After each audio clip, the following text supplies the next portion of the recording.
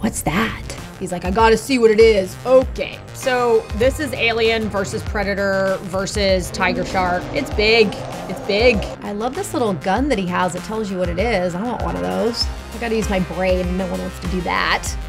Those look like mushrooms. Mushrooms on our planet are scary, mushrooms on another planet, 10 times as scary. Hi, I'm Kinga Philipps. I have a background in journalism and anthropology and in surviving in the wilderness, if you will. I also love diving in the ocean, so I'm super excited to take a look at Subnautica. Let's dive in. Is that cheesy? Yeah. We're in some kind of a pod. We're gonna crash land. Just guessing. Usually how it starts, isn't it? Actually, it maybe looks like some kind of a underwater habitat, but it's on fire. Fire in enclosed spaces, bad news, really bad news. Oh, this is seriously on fire. Whatever this place is, you want to get out of there immediately. If it's enclosed and there's a fire, it's sucking the oxygen out of there, smoke, abort mission, get out. That's a fire extinguisher, you might want to use that. All right, so he's putting out the fire, you're still gonna want to get out of there. This thing's very fancy, modern looking. Ooh, gosh, his futuristic iPad. It's in emergency mode. So fancy. See, even in the future, they've got the wheel of death. Oh, it's loading. I'll be here for 10 minutes. So it looks like he's taking stock of where he is. This is great in a survival situation. The first thing you want to do is you really want to stop. You want to take note of what you have, all the supplies that you have. First aid kit, that's great. You want to have some basic knowledge of first aid if you are out in the wilderness in a survival situation that is going to serve you well. I'm guessing if there was a crash and a fire, he might have some cuts, some lacerations. In a pinch, and I mean this literally, you might have to shove your finger into your wound and actually pinch an artery. Okay, so this is a water planet. From what I understand, this is fully a water planet. There's nothing else on there. So Kevin Costner should be right around the corner. Oh, look at that, fishes. I like fishes. It's neat. That actually looked like a Navinax, a sea slug. Got some kind of a limestone structure. It's karst topography. Forms cenotes in underwater caves, if you're into that sort of thing. All right, he's looking around, he's swimming, maybe he's looking for stuff. You've got these underwater caves, coral reefs. Bro is free diving. Slow clap, I love this. I see kelp. Kelp is actually a really good source of food. If you have an option, you want to rinse it off because you don't want to be ingesting a lot of salt. Looks like his spaceship is on fire, so we don't know if that is actually habitable or if he's going to have to find himself some sort of an island, which would be a very good idea because floating around in the water, just you're going to last about 3 days because getting fresh water is going to be nearly impossible, which actually is a good time to bring up drinking your own pee. Don't do it. The movies lie. It's actually bad. What is that, a staple gun? A scanner. It's an acid mushroom. I'm not familiar with those. Are those the kind that make you see pretty things? I don't know. Seaweeds are good, glowing seaweeds. Now I'm not familiar with those unless it's bioluminescence. Bioluminescence is kind of a form of algae. On our planet, kelp and seaweed are actually a great source of food. So you want to collect that, have it for snacks. Our friend here is trying to repair his space capsule flotation device pod. It's probably a good idea. People have survived at sea in a boat or some kind of a ship floating aimlessly for over a year. And if it's just you in the water, you're not going to survive for very long. If you have a wetsuit, great. It's probably going to keep you warm, keep you buoyant, but eventually you are just going to dehydrate and die. Plus, you know what? Your skin's going to fall off. You know, your skin gets really pruny and soft when you're in the water. It's going to be kind of gross.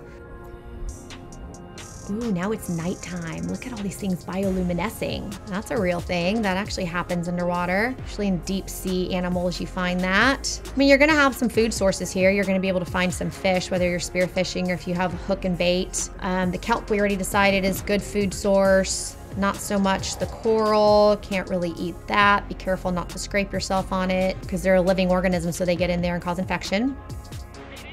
All right, filtered water. Oh, you've got water. This is good. If you don't have fresh water and you were relying on methods of desal or rain, you also want to minimize your food consumption because digestion actually uses a lot of water. It's a beautiful underwater environment. Some kind of a snail. I love this little gun that he has that tells you what it is. I want one of those. I gotta use my brain, and no one wants to do that. All these things are so colorful and pretty, all kinds of different fishes. I wonder if there are any dangerous creatures out there. Okay, so this guy is actually pretty geared up. I can see fins there. I see a wetsuit. That's gonna be good. It's gonna keep your body temperature. The thing is hypothermia, I don't know what temperature this water is. It looks pretty tropical, but even in 80-degree water, you're not gonna last very long because your core is gonna drop. You're gonna get cold. Welcome aboard, Captain. Caution. Continued degradation of the... This is a full underwater base. Cave sulfur, creature egg. Ooh, what's that? Wreck, sandstone chunk. This guy can identify everything. Got a 3D printer. Why don't you build yourself an engine to get the hell off this planet? What is that, like an underwater scooter? That's fun. Guy's like, you know what, I'm here, I'm gonna have a good time. The seamount is a fast, safe mode of transportation. But remember this, swimming is good. Yeah, you gotta get your exercise in, clearly. Welcome aboard, Captain. Okay, so now he's exploring at night.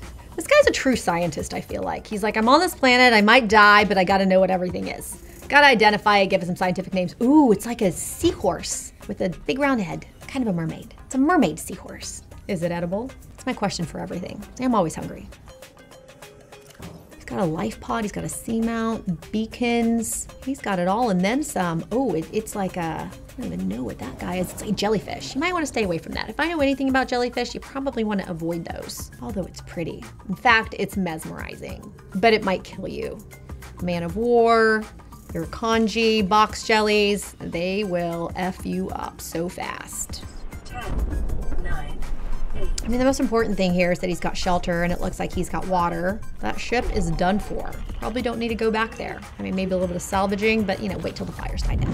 That'd be my advice. Oh, never mind. There it goes. Ugh, this was awkward. My phone.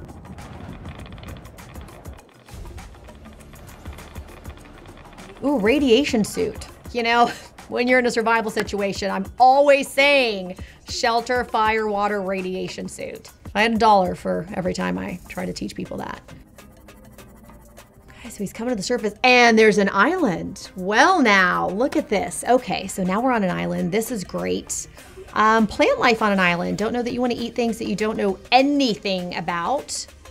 Those look like mushrooms. Mushrooms on our planet are scary. Mushrooms on another planet, 10 times as scary. This is maybe like a crab creature. If it's a crab, you can eat it. It'll probably be quite delicious. Got all kinds of plants, grasses, maybe something like a palm tree. Maybe there's a coconut there. Coconuts are harder to climb than one person would think. I've tried. I made it a few feet off the ground. It kind of reminds me of that movie with Sam Jackson where the shark comes up and eats him, which we haven't really seen any predators. Well, that's a plus if there are no vicious predators on this planet.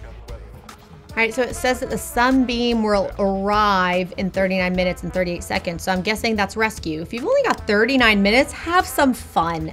Ooh, that looks big. Suddenly got really murky. I'm not a fan of murky water. Things sneak up on you in murky water. What's that? He's like, I gotta see what it is. Okay, so this is alien versus predator versus tiger shark. It's big. It's big. Is it aggressive? Is it friendly? He's zapping it. He's scanning it. It's the little wheel of death. In 45 seconds, I'll tell you if this thing's gonna eat you or not. Oh, that thing's large. And it roars. But you know, like any other predator, I guess if it were a shark, it's the only thing I can relate it to. Stand your ground, don't panic, don't flail around, don't raise your heartbeat. I've had to move tiger sharks out of the way with my hands like this. You don't want to let them push you around. If anything, swim at them instead of away from them. We broke an atmosphere and we're descending towards the landing site. They're coming, this is great. Stay alive. Don't let the creature eat you. It's always nice to know when someone's coming to get you in a survival situation. Change course. Set thrusters to full.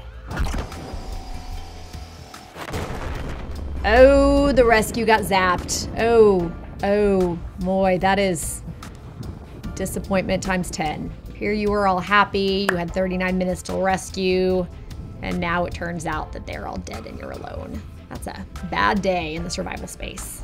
It's just you and that alien predator creature. Analysis of the patterns on the walls cannot ascertain whether their purpose is aesthetic or functional.